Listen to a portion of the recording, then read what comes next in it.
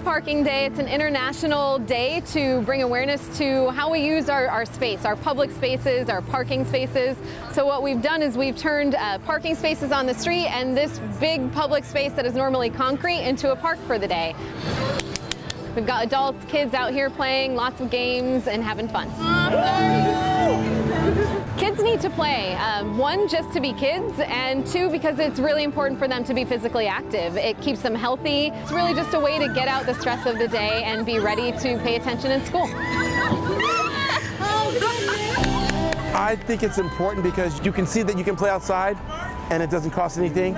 You get to know your kids better. You get your heart pumping, blood flowing. We love living in the city of Rochester, and we want play areas in urban setting where you can play right in your own neighborhood.